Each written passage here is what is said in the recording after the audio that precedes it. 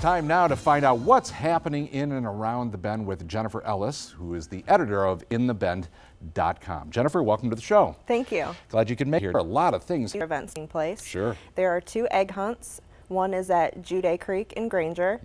The other is at Newton Park in Lakeville, and that's a big one. The Easter Bunny is going to be really, really busy. Yes, he is. Okay. And so now Newton Park, that's a huge one. Something like 15,000 eggs, I heard. Yes, 15,000 eggs spread across 3 soccer fields. So there's going to be lots of eggs for kids to hunt. All right. And also now the Easter Bunny is going to be at St. Joseph Today Welcome Center. Is that correct? Yes, he will be available to take pictures and visit with kids. Okay. All right. So aside from the Easter events, lots of other things coming up. In fact, the Downtown South Bend First Fridays. Tell us about that, a mystery in the city. Yes. It's very, very mysterious. Tell us. Give us some information about the mystery, Jennifer.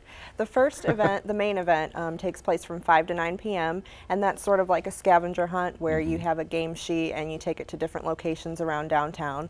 And then when you're finished, you can return your game sheet to the South Bend Chocolate Cafe and enter to win prizes. And it's all centered around the Sherlock Holmes, the one book, one Michiana theme, right? Right. So that's therein lies the mystery. Yes. Okay.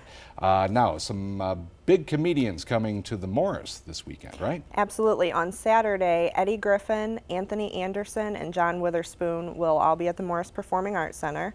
That starts at 7:30 p.m. And those are all big names. They've all been in lots of different TV shows and movies. Right. Bernie Mac's show, and also with the Wayans Brothers. So that should be that really should be a big show. Okay. And then also some music coming to the Blue Chip Casino, right? John Odrzyk.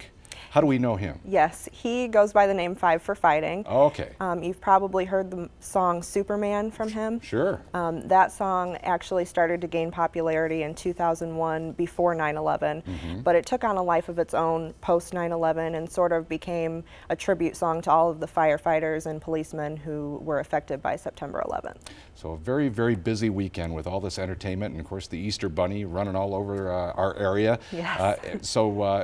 The best place to find out about these things is right where you work, right? Right. InTheBend.com. You can always find a complete list of things to do in the Michiana area. We also have a Facebook page. It's facebook.com/InTheBend.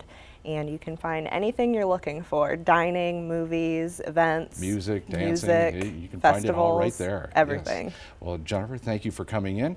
Appreciate it, and we'll see you again here sometime soon. Thank you. Very good. All right. Next up, Phil D'Amico gives us a preview of tomorrow night's economic outlook. Phil? Thank you much, Gordy. On this week's Economic Outlook, the South Bend